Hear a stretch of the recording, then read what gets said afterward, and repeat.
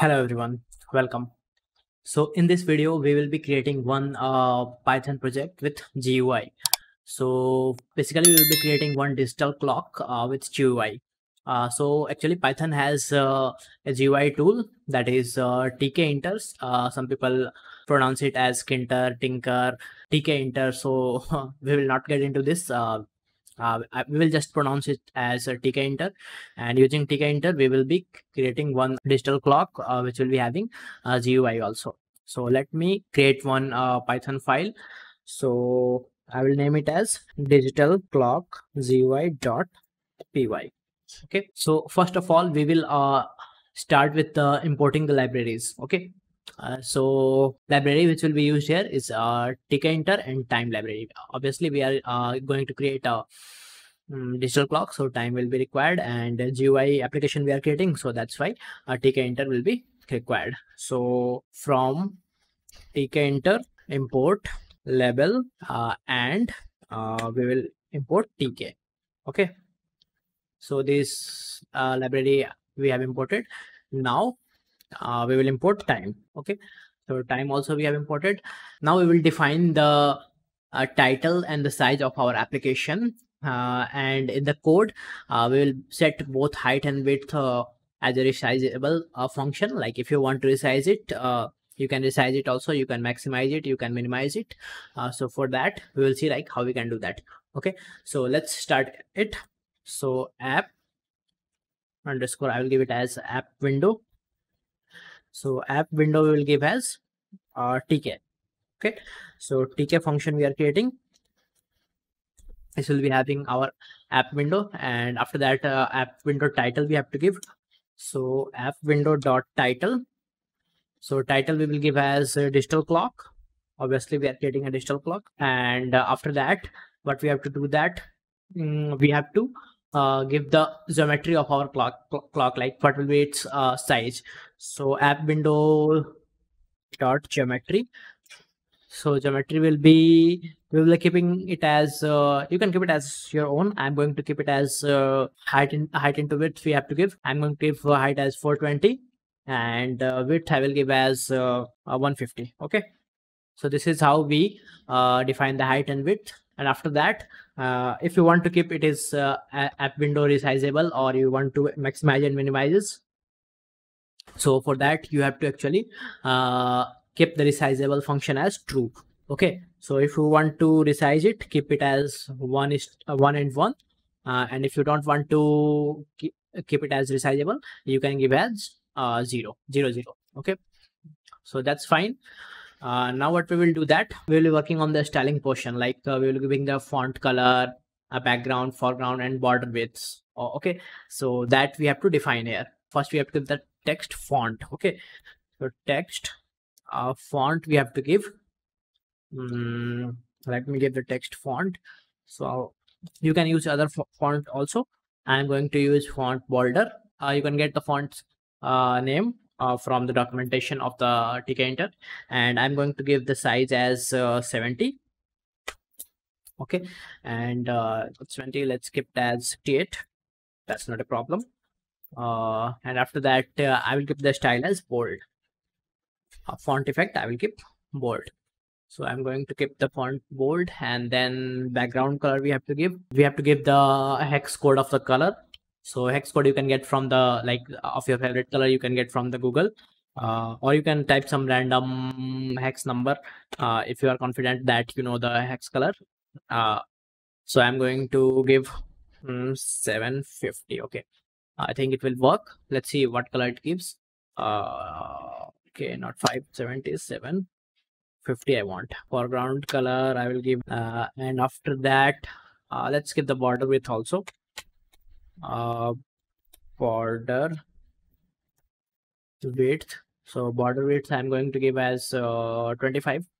Okay, so we are done with the defining our styling portion. Now we have to combine all the elements to define the label of the clock application. Okay, so we have already imported label, so let's keep the label.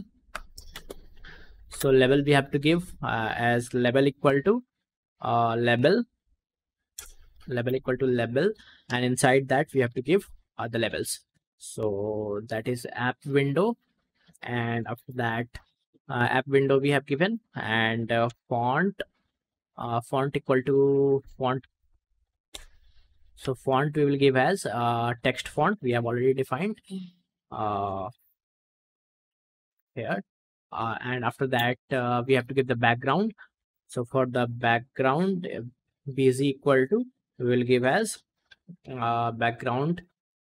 So bg equal to background we have already defined, and foreground, so fg equal to, we have already defined foreground. And after that, border width, so border width we define as bd. So bd equal to, we will give as border width.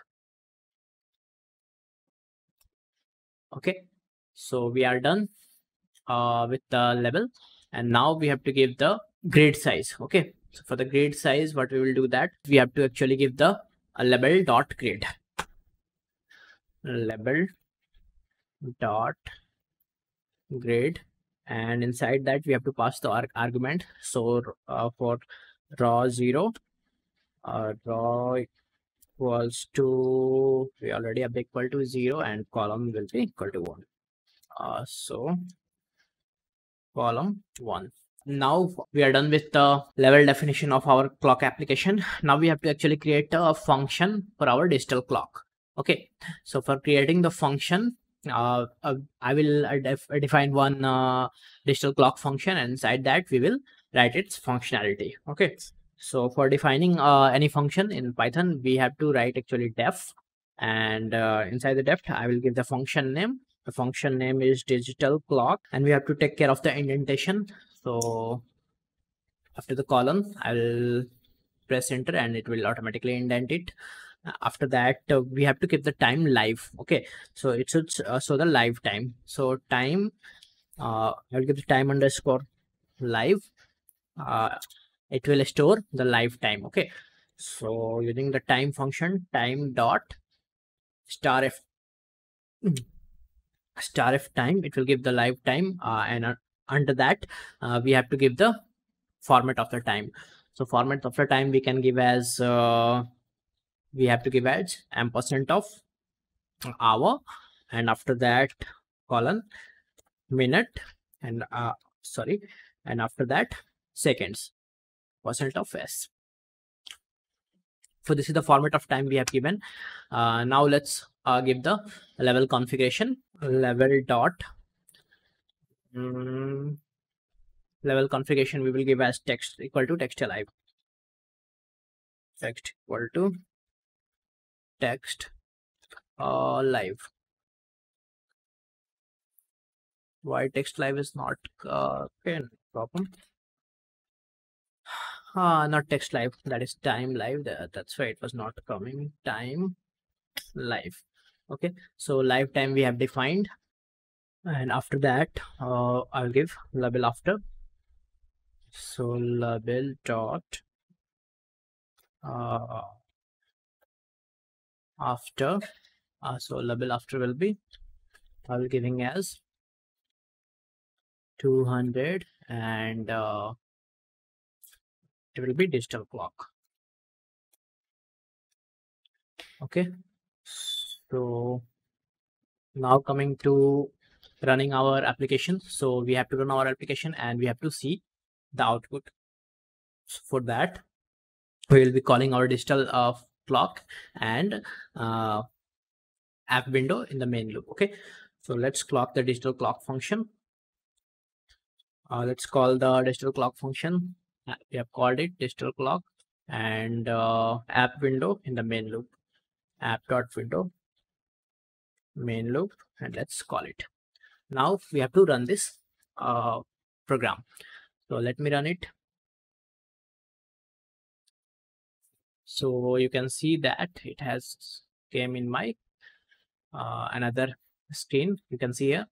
So the time right now is, you can see here, it is giving the live time. Okay, let me close it. Let me run it again. Again, it has come here on my second screen. So this is how you can create a GUI application using Python. So you can see here we have given a resizable as 1:1. Okay, so this function actually enables it to minimize and maximize. If we will give it as 0, it will disable this function. So that's it for this video, guys. Thank you so much. We will meet in the next video.